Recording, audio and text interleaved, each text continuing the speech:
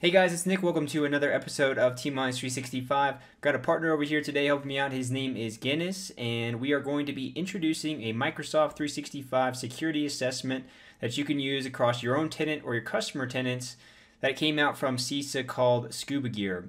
Many of you may be familiar with this tool as it's getting very popular, but in today's video I'm going to show you how to run that tool. I'm going to show you some common debugging techniques, especially for using this against multiple tenants. And then I'm also going to show you a fork that I made in which I'm mapping all of these policies and recommendations also to the CIS controls, which I feel like is a little bit more powerful. Many of us are looking for checklists or baselines today to match our stack and the policies we configured within these tenants, especially at our customer level. So this is a very powerful tool because it gets really in depth as far as all the recommendations that it provides. As always, if this content's helpful, go ahead and like and subscribe. Otherwise, let's go ahead and dive in.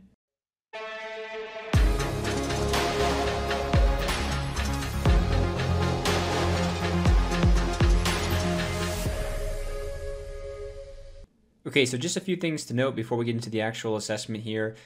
CISA introduced the Secure Cloud Business Applications codenamed SCuBA project, which includes some of the baseline assessments for both Microsoft 365 and Google Workspace. And that's what the actual assessment is doing on an automated fashion for us. In this link that I'll link below here on the video, you also have some of the guides that you can follow for the various suite offerings like Azure Active Directory, for instance. And then this is what they call the minimum viable secure configuration baseline. And so within here, they have all of the recommendations and configurations that you would want to have across this. And it includes a lot of the add-on information you would want as well too, like licensing considerations, along with some links to some external Microsoft resources as well too. So the assessment is actually running through and automating the collection of evidence for you and spitting that out into a single report, which we'll see once we go through that section. But I just wanted to note here that this is available for you to download, and I'll link that below. The assessment tool itself is built and based on GitHub here as far as the repository goes, and in it you have all of your instructions and installation components as well too. It's mostly just running PowerShell, and you can do a couple of different commands here to get this running. You could either fork this yourself and clone it down, or you could just simply download the zip file here as well too to get started. Just to note though that I have actually forked this over into my own repository, and I'm actually going in and mapping all of these controls as well to the CIS controls. So it's just another level, I guess, as well too that you could have for more reporting. So if you wanted to, you could come over to my repository, go up to the top level here and click on download zip. After that's done, you'll want to extract the zip file and take out the folder scubagear main, and you'll place it in some location in which you can run the script. Again, that could be on your desktop, it could be in a documents folder, but just note that it's going to spit out a report into that folder as well too. So within here, I can traverse back into the location that it's in on my device. And then from here, the first thing that you'll want to do is run up the setup folder, which basically installs all your prerequisites that you need as well here too. So you'll probably just want to start putting that in, and it'll be the setup PS1. You'll hit enter here, and it's going to ask you to run this for security warning as well too. You might have that, or you might have a message come up about your execution policy as well too. You want your execution policy set to unrestricted for this as well, or else it will not be able to pull in all of these dependencies for you. So this will just take a few minutes, and I'll let this load here, and I will be back once this is done. While that's actually loading, I'm going to go ahead and traverse into the scubagear main folder here. There's only one thing that you'll want to modify, and that's the run scuba ps1. This is the primary file that we're using to run the scripts that are going on behind the scenes to pull all this information across our suite offerings. But if I open this up, I can open up in a Word doc, or a Notepad doc, I should say. And within here, there's only a couple things that you might want to change. So you have your product names here, and this is all in the README section, by the way, on the GitHub page, so just note that this is all there. But you can decide if you wanted to exclude certain product names from the report that you're doing as well too. And then you can also determine your endpoint as well, and this is for Power Platform. So it's set by default to US Gov. You might want to just change this into a prod section if you're commercial. And just run it that way as well too for getting the most information from the Power Platform standpoint. You can also change where the reports are put out as well too from the out path. as well. So just know there's a few things that you can change here if you wanted some custom configuration, but overall you're going to leave most of this how it is for the most part. So I'm going to go ahead and save this file, and then I'm going to go ahead and exit.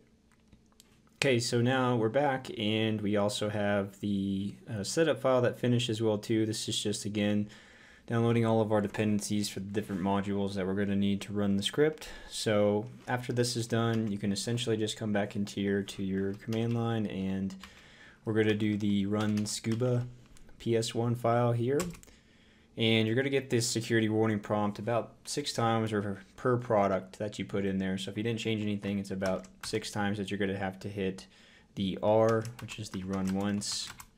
And this is, again, if you look at the output here, you're just going through all of your various PS1 files here. Once that finishes, you're going to start getting into an authentication process, because it's wanting to authenticate on a per product basis. So as in Defender, Azure Active Directory, everything like that.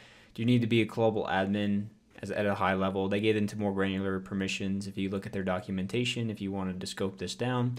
But essentially here, I'm already logged in, so I can use that user.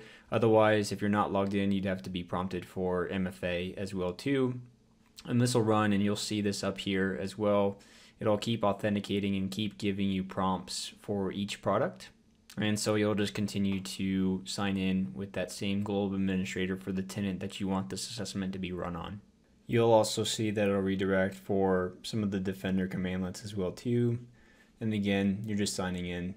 If this is your first time signing in, you're likely going to be seeing a consent form as well too for some of the Graph API permissions that you need to consent to as part of the consent process at the very beginning. Okay, so once this is done, a browser window will automatically open, and if it doesn't, usually will prompt you to say, hey, where do you want to open this? What's your default method? And in this case, you could choose your default browser as well too to open it. If you did not, for some reason, like exit out of that or anything, you have in your folder structure now a reports folder, and in it will include the latest run that you've made, and you can link out into the browser as well too from the HTML file that it spits out. But essentially here, this is pretty cool because it gives you all of the products that it went through, and it gives you the passes, the warnings, and the tests that failed, and then some of the manual checks, because obviously there's only so much that you can look through from a programmatic standpoint versus what is going to be collected from maybe integrations with third parties and things like that. So within here you have, all of your levels of control for the baseline, and then in it you have your requirements. And the green basically says that it passed. The gray is basically either a warning or a assessment that can't be fully automated. And then the red is that you don't have this in place. And so some of these things you got to take with a grain of salt, and luckily it does look for things like licensing within the tenant. So things like in this tenant for me, I don't have the premium level licensing, P2 licensing. I have business premium within this tenant, so I cannot turn on the identity protection features here that included or are included with ADP2. And so this is one that I can actually set up, but it's good to note that. It's good they're actually putting in the licensing concerns as well. You'll notice that this is what I added though. I added the CIS controls here, and I made sure that they're being exposed based off of previous references from Microsoft and the CIS organization, along with just the V8 standard that is out today and published, which I'll also link below in the documentation that's part of my blog as well too. So within some of these settings, you'll find that the user impact is pretty high if you have ever done this before or have implemented certain features. So it's best to still, if you're not familiar with the features, to roll them out and test them internally at first to see fully what user impact will look like. Some of these, like the session length and the browser sessions that you can control with conditional access policies, again, have a bit more of a disruption to the end user as well too, through the read prompts that they have to get not only on their web applications but in their thick clients on their mobile devices, and also on the physical clients as well too on their desktop. So just be aware of that. It can get really disruptive, and there'll be a lot of things that come back at you. Some of these other features here are pretty standard, obviously, like having MFA for all users and having the ability to block legacy authentication.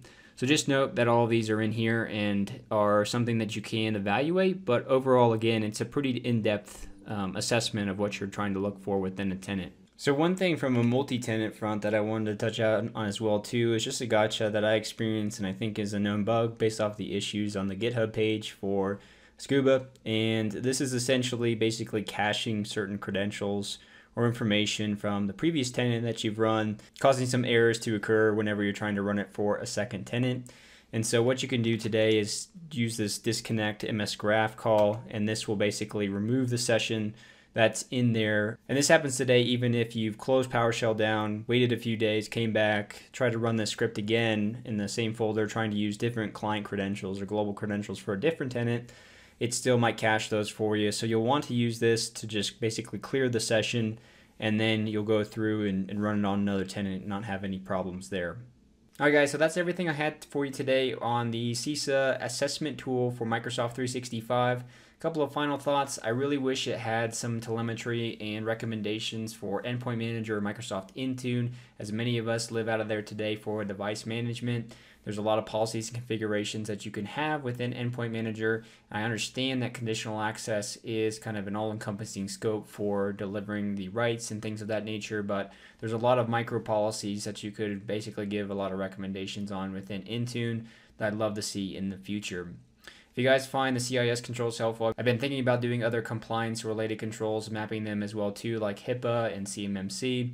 So if you guys have any recommendations there or any feedback on that, please let me know in the comments below. And as always, as I mentioned earlier, like and subscribe if you guys want to see more content around Microsoft and the MSP space. Thanks, guys. Have a great day.